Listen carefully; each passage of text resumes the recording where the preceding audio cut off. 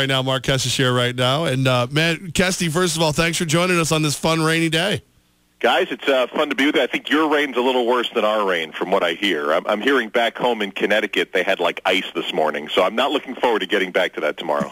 Yes, don't hurry. Just take your time. Maybe drive back if you can. That would be nice. But in fact, by the time I drive back, I think my Friday game's in Indiana. I'll just stop there on the way. Well, Kesty, speaking of the games you've been on, first one, game one for the Warriors versus the Spurs. Did you see anything that made you think the Spurs can put up a fight against the Warriors?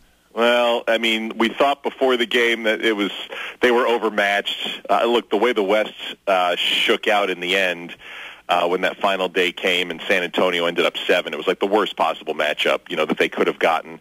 I think we saw that on Saturday as well. Disappointing in that LaMarcus Aldridge didn't play better. Even more disappointing was the defense for San Antonio, which is one of the best. I mean, if you just look at it player for player, and Golden State came out and played its best defensive game. I mean, Steve Kerr just told us that about an hour ago. He's like, that's exactly what I wanted. We played terribly for a month. Our defense has been terrible for longer than that. And I think his biggest concern, which leads to your question, is will their heads get too big? Will they think this series is over? Will they realize it's a mismatch and we could just sleepwalk through the rest of this series? And that's what he's concerned about, that he hopes they come out with the same energy tonight. Game 2 tip-off tonight set for 10:30. You talked about Steve Kerr and the conversation you've had with him. How about the other side? San Antonio Spurs coach Greg Popovich had a legendary post-game press conference, classic Pop. What's his emotions been like in this series early on? Well, they had simultaneous press conferences today, and we went to Oakland for the Golden State one. We were not at San Antonio's here in San Francisco, where I am now, but I was there yesterday for the off-day press conference, and he was even more colorful then. He was funny.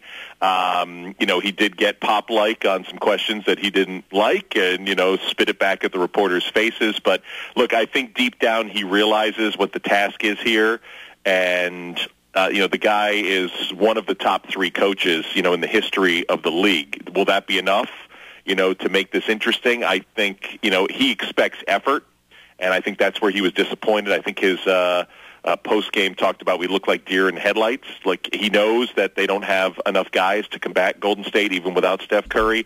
But regardless of your talent level, you can give 100% effort, and you could execute game plan, and I think that's what disappointed him the most. And so, he tried to be funny at times, and I'm sure he'll do that with us tonight when we get into his office, but he knows he's up against it here. Kesty with us right now, 104.5 The Team. When you're covering, the Golden State Warriors and the Spurs, are you able to pay attention to all the other games, or are you so laser-focused on what's going on right in front of you that's it? I usually am pretty laser focused on the other games. I did do a little bit of touring around the Bay Area, so had the radio on and wasn't as quite as laser focused as I usually am. But we try to pay attention to all because we're going to start hopping series. We'll be in Indiana for the 3rd game of that series with Cleveland. Then I've got Milwaukee and Boston on Sunday. So I try to keep as close as I can with the others. Speaking of Cleveland, LeBron loses game 1. Should we be worried? Is the sky falling? I don't know if the sky's falling, but there should be concern for sure. I mean, unlike where Golden State did flip the switch on day 1, Cleveland did not. And I heard, George Hill was a little stiff this morning, and there's questions about his health for Wednesday's game. They got the extra day, which I guess helps everybody on the Cleveland side. But yeah, there should be some concern because your offense should not be lacking the potency, especially at home. And we've seen this too often from this Cleveland team this year. So I still think it's going to be a long series. I just think I'm surprised the alarm didn't go off in game 1. They didn't execute as well as they certainly had hoped. Is that concern level as high to consider another team rather than Cleveland the favorite in the East? Coming in, regardless of their game 1 output coming in, I still had so many question marks on Cleveland that for me, my order was Toronto, Cleveland, And then somewhere Boston-Philly, Philly-Boston, I wanted to see how they reacted. Boston got the first win at home, obviously, in that series. So Cleveland wasn't the absolute that this was going to happen. I really have no guess as to who's coming out in the East. I've loved how Toronto has played all year long. They were still a little bit shaky. They pulled it out down the stretch against Washington on Saturday. I thought they should have thoroughly handled that game against the Wizards.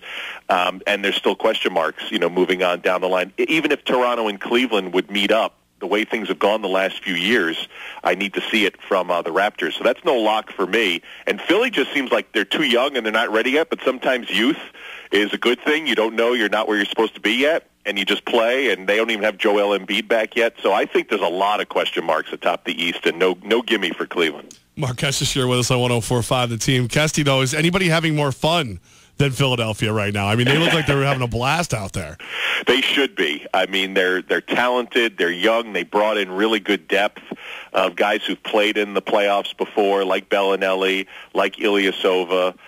Ben Simmons, he can't even shoot the ball yet, and he could do everything else. I mean, he's brilliant at everything he does. We had big question marks for him after missing all of last year, and I work a lot with P.J. Carlesimo, who worked with Brett Brown on Greg Popovich's staff for so many years in San Antonio, and all he kept telling me last year was, the kid is phenomenal. You can't wait to see him. I'm like, well, where's the jump shot? It's like, doesn't matter. It's coming. We're working on it, but wait till you see this kid.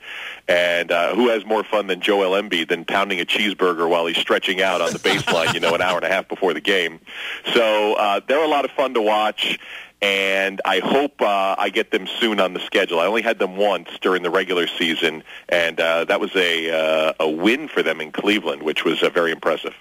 Kesty with us, and Kesty, before we let you go, you watch more basketball than any human being alive. I try. Yeah, I mean, you're there. How do you have no choice? Who do you have any favorite for the Knicks head coach job? We are talking about it a lot. We're just wondering if you have any favorites in there. I don't know if I have a favorite, but it seems maybe it's chalk to say Mark Jackson. I mean, I really felt like, especially being here in the Bay Area where he set the table for Steve Kerr, if you will, and then Kerr drove it over the top with the Warriors. I mean, I really think he enjoyed that stint as a head coach. I know he loves working with the A crew on the television side. And by the way, I think it's funny that Jeff Van Gundy and Mark Jackson are both linked to that job. I haven't asked them about that dynamic, how that works, when they talk about things. But you're going to have some patience. You're going to have a guy who, can bring along some young guys. Porzingis not going to be ready, right, till probably halfway into next season, I'm guessing. I haven't really looked into that situation of late. So, and with his ties to the franchise, I know he's a West Coast guy, but it feels chalky to say, but I would put Mark Jackson atop my list. Well, I mean, with Aaron Boone already in New York, what about you? Why not you for the job? That's a good point. Or John Barry, because Aaron Boone was, to Dan Shulman or John Shambi like John Barry is to me. So I would think with no previous coaching experience, John Barry should be the head coach of the New York Knicks. Well, just credit us for the story. That. He probably said, I wouldn't touch that with a 10-foot pole. It would ruin his golfing game. He plays 36 holes a day. What are we talking about here? Wow. What is he, Giannis Cespedes? What's going on over there? All I know is he's a scratch, and I never want to play with him again. That's all I know. Kesty, we know you're on the call for tonight, and you're all over the place. Hopefully these stupid weather things don't mess with you too much, and thanks for making time. You always hope that once you get to March 15th, and then April 1st, I can't believe I'm saying it, April 15th, we're still watching flights and weather. That's crazy. So thank you very much, and hopefully we'll talk to you guys soon. Will do, man. Thank you so much, Kesty. You got it.